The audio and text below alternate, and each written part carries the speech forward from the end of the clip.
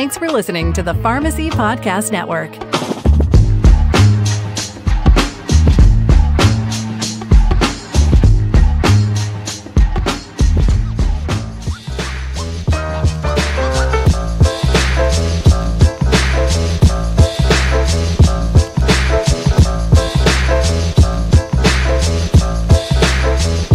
Ever since COVID, what we know to be the norm is rapidly changing. In order to adapt to this, your business must adjust and transform accordingly. For pharmacies, unlocking the profession's potential to improve patient care is where this opportunity lies. Today's product-focused role of the pharmacist calls for the industry to move toward clinical services. The focus will be on prevention over treatment, and care will happen in the home or community. As accessible and trusted healthcare personnel, pharmacists can play a big role. Happier at Home harnesses this opportunity by showing the benefits of expanding your pharmacy into home care services and how this is a recipe for success. Innovation and growth will help community pharmacies to continue to exist and thrive in the future. Hey, welcome back to the Happier at Home PRN podcast. Debbie, it's been too long. I can't believe that, I don't know, like that famous song, time keeps slipping into the future. Into the future. Uh-oh, that was recorded. Royalties. Hey, this is a little different. You have shifted some gears for us. We're tapping into a guy that you met and and I want you to introduce our special speaker today, who's pretty inspiring as I'm reading through some of his bio and information, as well as being a TEDx speaker. So Debbie, I'm turning it back over to you. Okay. Well, thank you so much for everyone joining us today. And I'd like to introduce David Mamano. He is a Rochester born and raised man, entrepreneur, and owner of Mamano Ventures. He has started several businesses from scratch. So he has much experience with entrepreneurship, both good and bad experiences, and he uses those to make a positive impact on his clients and in the world of business in general. So he has so many things that he's done. He has experience in comedy, television, radio. He is a podcaster, been doing that for a long time.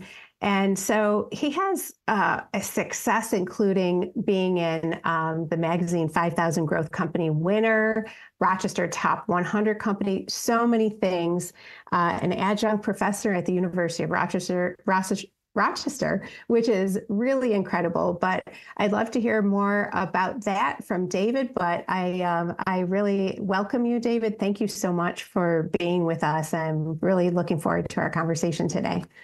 No, excited to be on the show. I've heard good things about you for years from your sister Lori, and I finally get to kind of meet you over Zoom here, and we'll have to meet in person. And Todd, nice to meet you as well. Excited to add a little different ingredient to your podcast recipe today.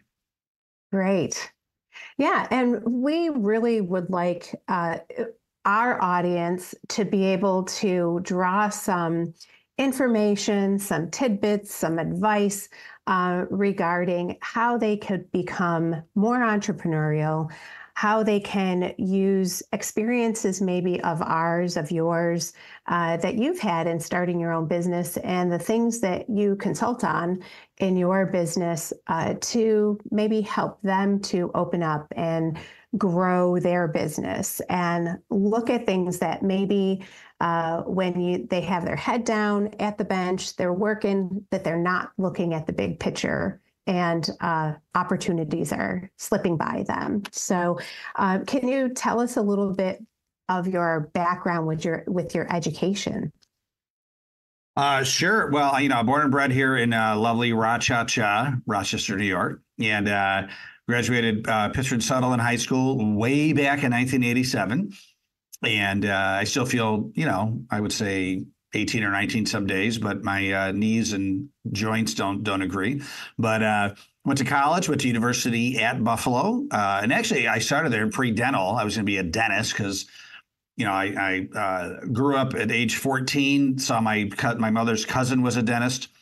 And I saw his red Porsche in his big house. And I said, I want to be a dentist, Ended up doing an internship before the summer before college and realized that I had no love of teeth whatsoever. Why the heck did I want to be a dentist? And I realized it was just for the money, and changed my major, went into communications, and was actually thinking about being a TV reporter. And so I ended up the next summer, I did an internship with, at the time, Maggie Brooks, who was our morning show host for NBC, the news and all that stuff. And it was a great experience. Maggie's incredible. The people were incredible. But that's why internships are great. I just realized, like, I don't want to be a TV reporter, like a typical one. I mean, even back then, being a TV reporter now is brutal, right? But back then, this is like 1989. It was tough, it was just, two people quit. One person had a nervous breakdown. I'm like, I don't know if I want to do this, and then having to travel all over the world or all over the country to, bigger and bigger stations just to succeed. I'm like, I don't know if I want to have my career, have that much control over me. So I changed I stayed with communications, ended up working for the college newspaper. This is back when print was still a thing. University of Buffalo had a paper that came out 3 times a week, Monday, Wednesday, Friday. It was called The Spectrum. And we actually had, every time we published, we had a circulation of 13,000. UB is a pretty big school. Yeah. And so our claim to fame was we were the second biggest paper in Buffalo and second to the Buffalo News. And so loved it, loved writing, loved selling ads. And that became my thing. I really became like a good ad salesperson, became the ad sales manager for the newspaper. Still like to write, but advertising sales really was getting me excited. So after college, I applied to radio stations and TV stations. Thought I would, this is before the internet.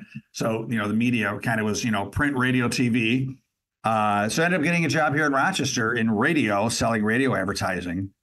I did that for a year. And during this time, I should also add that I was doing stand-up comedy just for fun. I entered a comedy contest at University of Buffalo, didn't win, but definitely caught the bug. And then started doing in Buffalo and Rochester, open mic nights, comedy contests, all that stuff. So 1 year out of college, I enter the funniest person in Rochester contest. And you have to be an actor, awesome. right? And believe it or not, I won. And local comedian Sky Sands was the host, and he's like, "You're pretty good. You should think about doing this." So I had a buddy in Chicago that was actually trying to be a comedian and an actor. And I went to go visit him, and I'm like, I got to try this. So I quit my job in radio, that first job, and moved out there and, took classes at Second City and Improv Olympics and did open mic nights and acting lessons and all that stuff. And did that for about a year.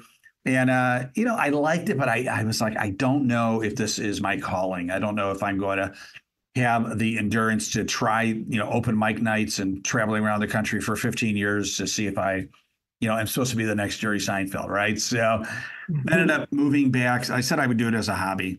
And then I moved back, got a job in radio again for 2 years and really didn't do comedy again until lately.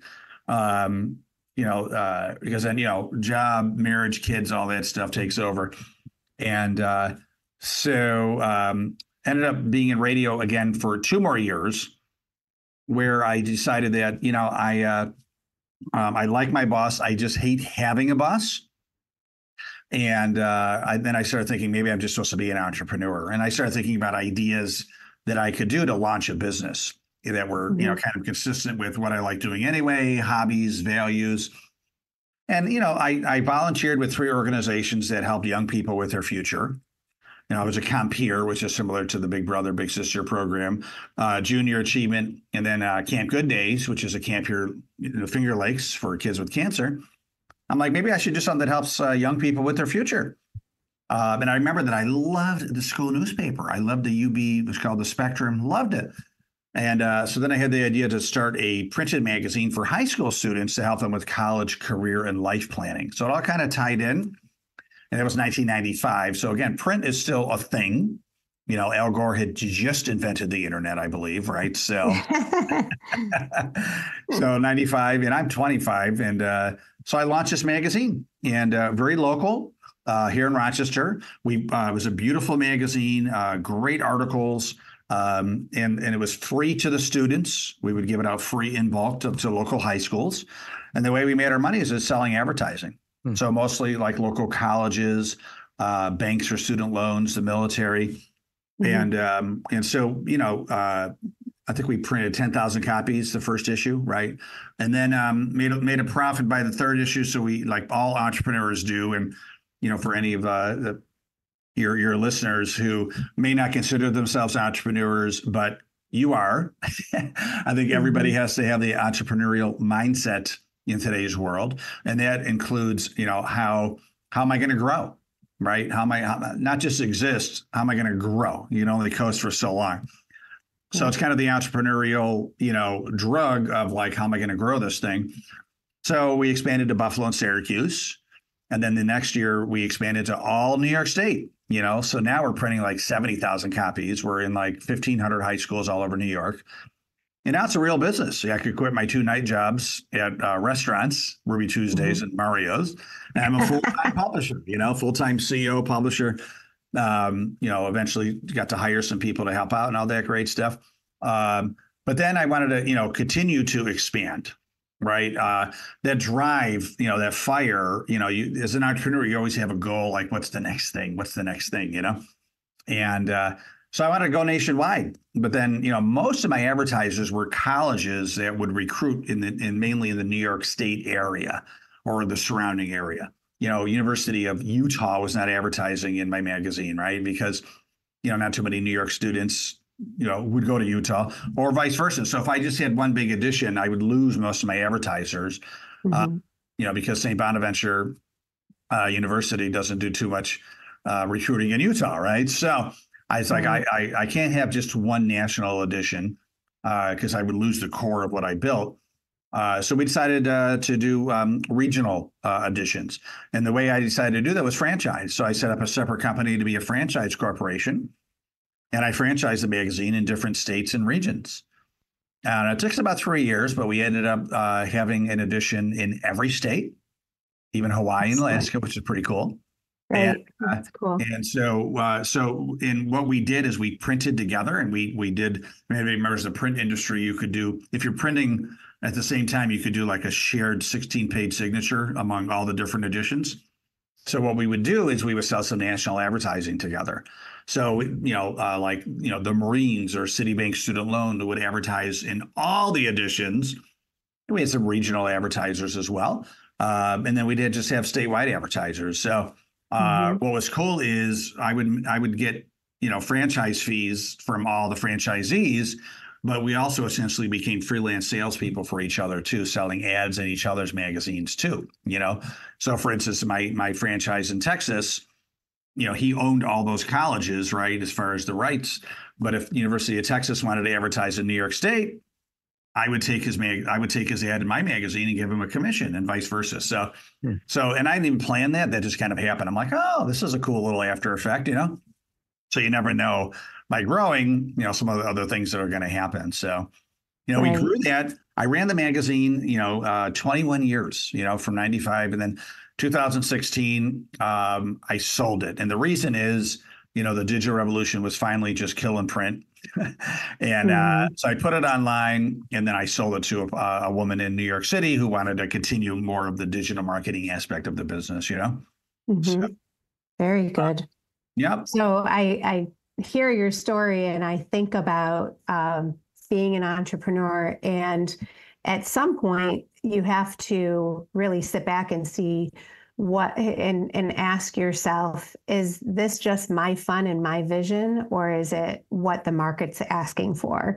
And knowing how to pivot and maybe, just go into regional and looking at, okay, my business model was local, but to be able to grow and expand, I need to pivot into perhaps a franchise model. So sounds like you did a great job. That's really exciting. And, I connect with hating having a boss. So, that's another part of being an entrepreneur, sure. having that freedom and being able to really, you have your destiny, but being Yeah. able to make those, having that free will to make your decisions on how you're going to get to your destiny. Yeah.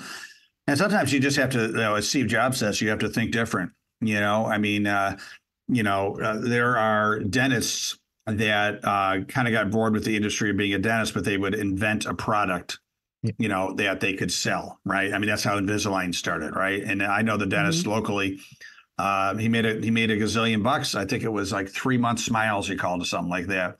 It was kind of the predecessor to Invisalign, but it was a similar product that, you could put in your mouth, and within 3 months, your teeth were a lot straighter without braces. He made a fortune, because he was kind of getting sick of being a regular dentist, even just different industries. If you go to Wegmans, which is, for those of you that don't live in the Northeast, Wegmans is like the best grocery store ever. But I'm sure that a lot of grocery stores, if you're when you're buying pasta and you're looking at the bottled sauce right behind it, there's a sauce company called Rouse, Raos, Rouse, right? And it's like $8 a bottle, right? Very expensive. But from what I understand, we make my own sauce, but it's even like people that don't like jarred sauce think it's really good.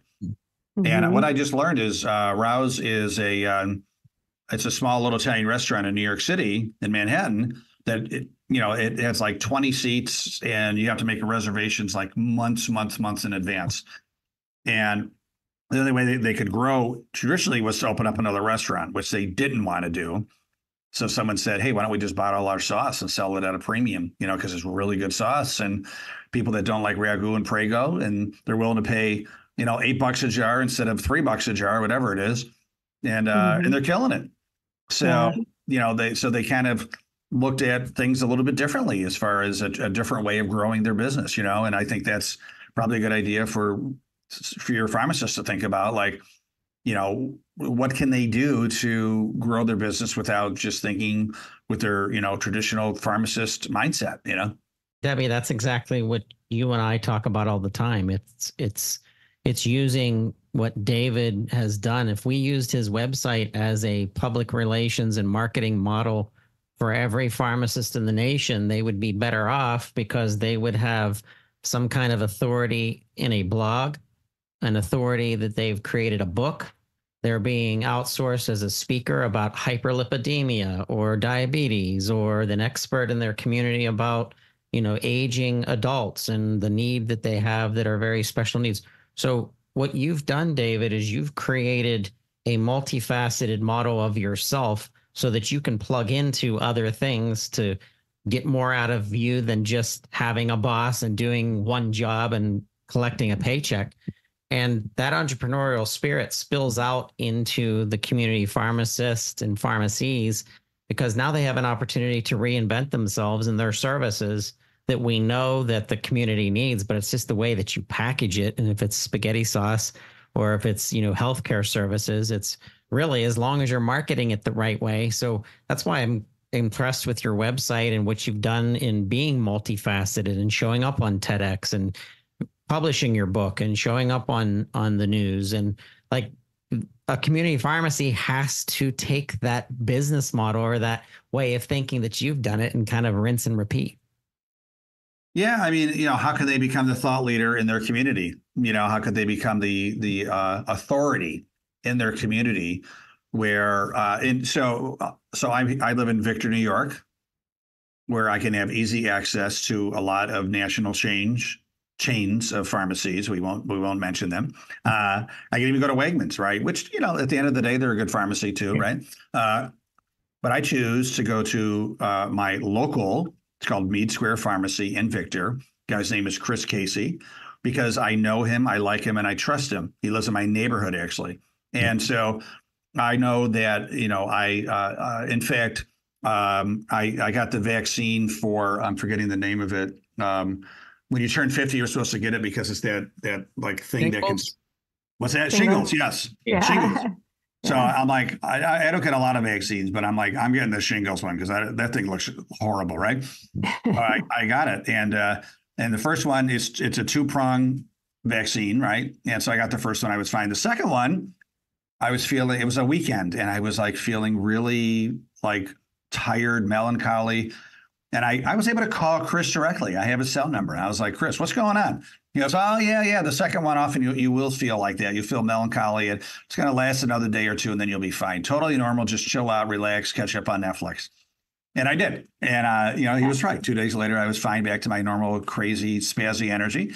But, it was just great to be able to call a friend. And that separates him from all the other pharmacies that are out there, because he's my resource. He's my expert. He's my trusted friend, And so what else could he do? I mean, Chris, I think he's probably looking to kind of retire soon. But if somebody was like, let's say, in their prime of starting or running a independent pharmacy, what could they do? To Todd's point, could they do more speaking in the industry? Could they write books? Could they do a podcast, right? And just really get to be known as like, the guy, the gal that is going to be more than just someone who takes your order and hands you a bunch of pills.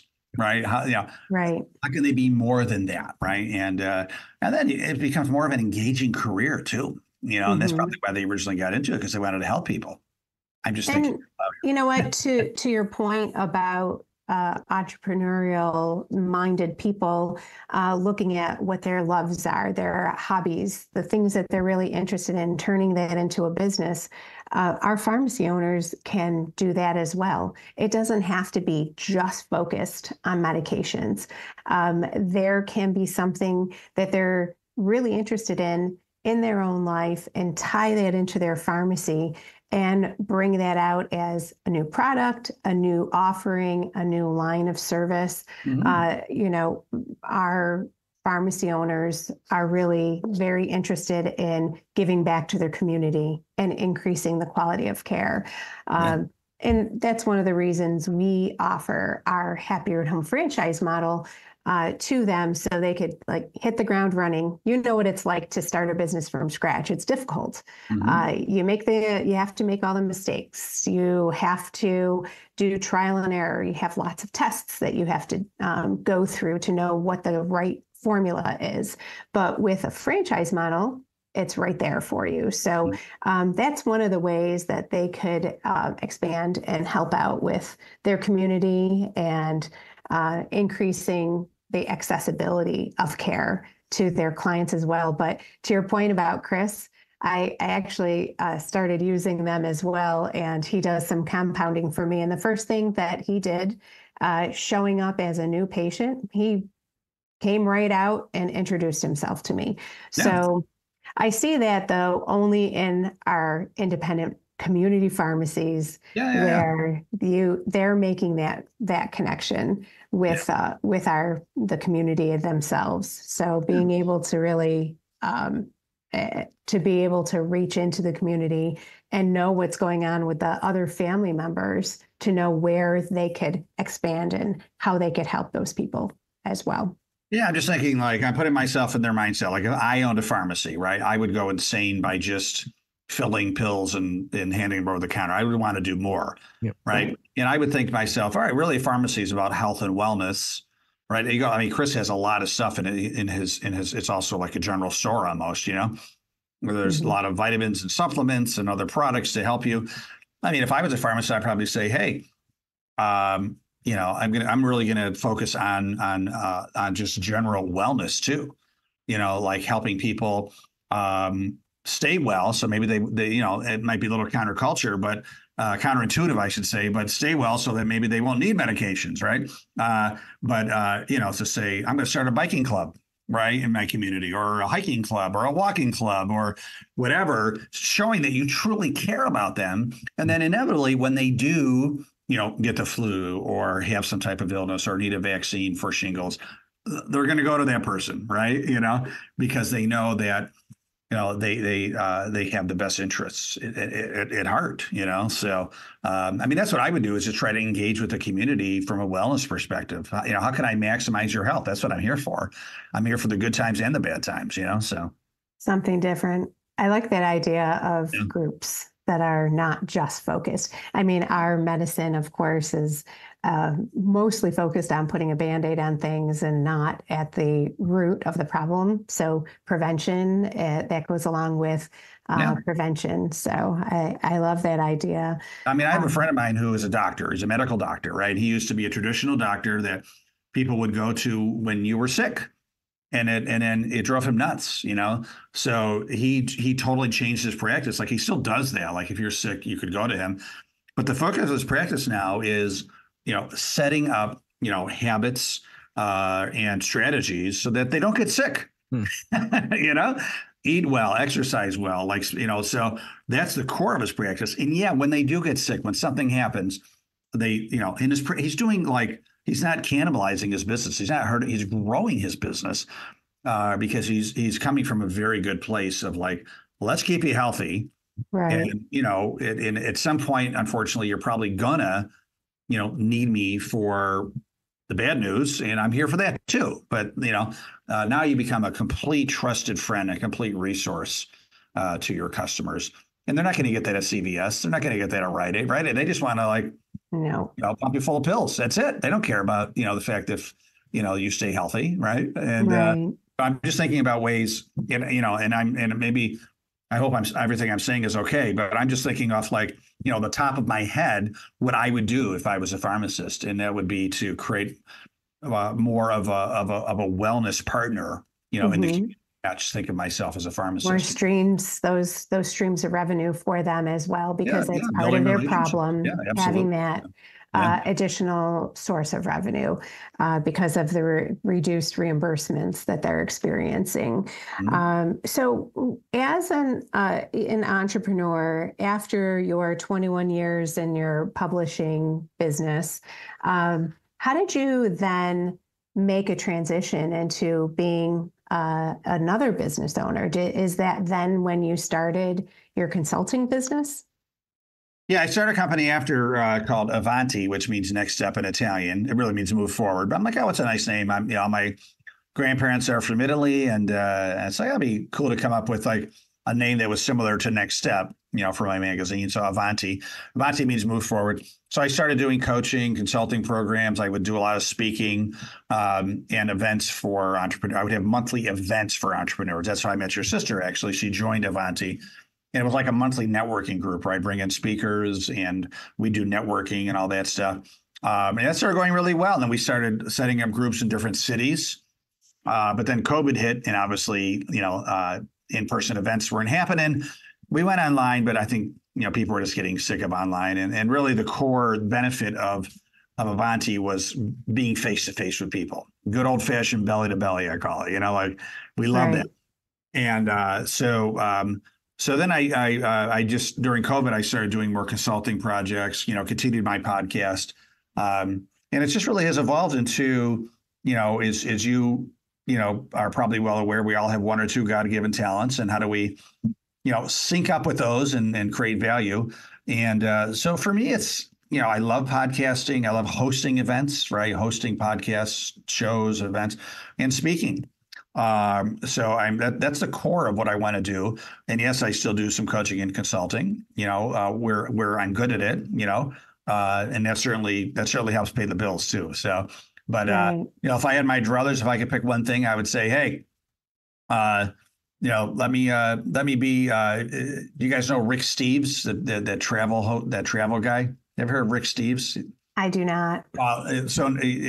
He goes to different cities and he gives a travel tour of those cities, right?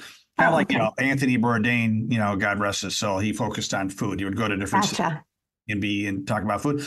I would go to different cities and I would be the host of capturing that city's entrepreneurial ecosystem. Oh, so that'd be very cool. That's where my mind's going at the young age of 55 for my next 20 years. So. That would be very exciting, actually. I love that, though, that you can just, as you said, syncing up your talents to making money. That's what I tell my kids all the time. I just turned 56, by the way, and for children, but I'm telling my kids all the time, I don't want you to choose something because I want you to choose something to do in your life. I want you to look at what you enjoy doing and try to build something around what you enjoy doing. Try to, I mean, it is tough being an entrepreneur sometimes, but I can't imagine it any other way. So I think about that with my children too. And when, 3 of the 4 of them want to be entrepreneurs, I'm like, oh, well, that's my fault. Right. Yeah. Yeah. And my message to them would be, find, your innate God-given talent, and how can you, instead of like just saying, how do you make money with it? You could say, how can you create value with that talent?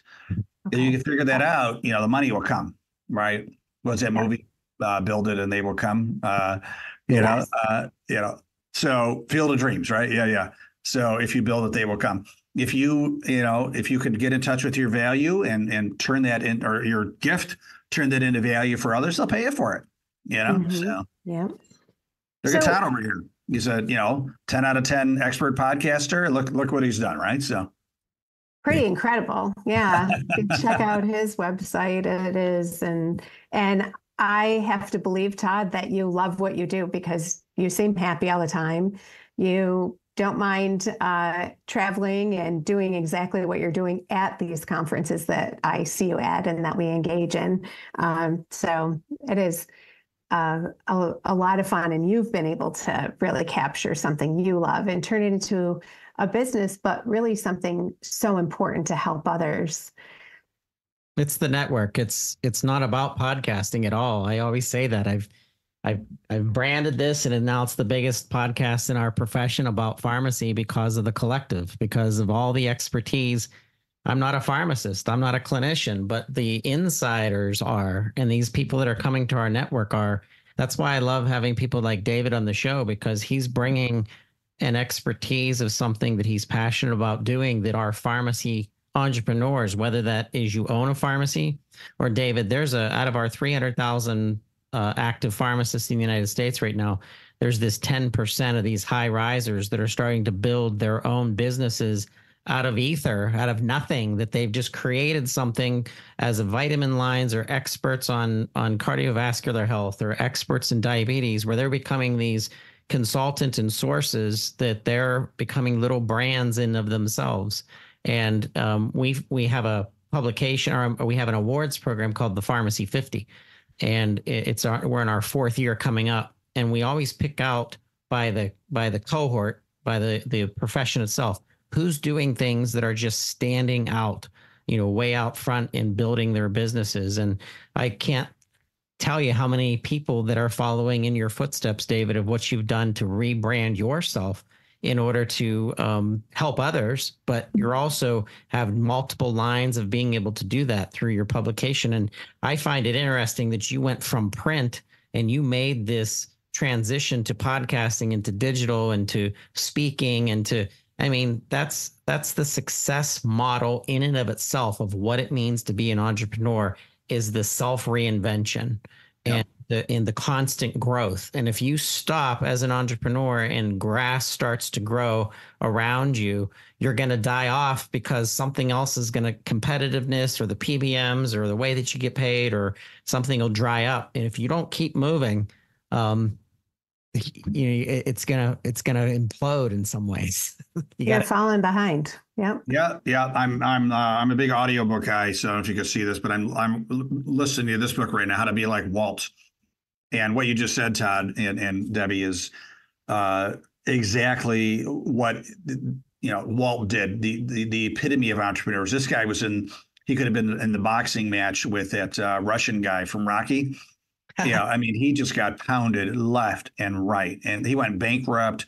His first company went bankrupt. His second company, the guy that he produced his first movies for, the guy stole the main character before Mickey Mouse. Before Mickey Mouse, it was Oswald the Rabbit. Stole that main character and took like almost all of Walt Disney's designers, right? Illustrators. Mm-hmm. And Walt next day came out with Mickey Mouse, and the rest is history, right? So he kept on going. He, instead of being defeated, being like, oh, I just lost my company, all my designers, et cetera, my main character.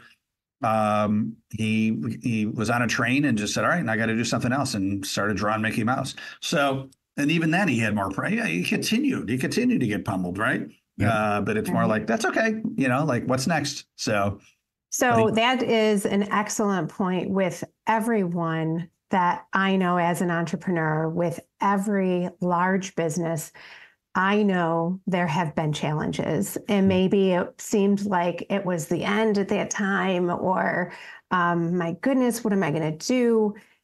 That was a door that they could step through and start something completely different, or look at things in a different way, that maybe this was supposed to be your path. Is there anything that you could think of that as an entrepreneur you felt was a huge challenge or a huge loss, and then it came to be as a blessing eventually? Oh yeah, I mean, there's dozens of examples. I mean, I think the biggest one was, the digital revolution killed print. That was my Oswald the bunny, Oswald the rabbit. Yeah.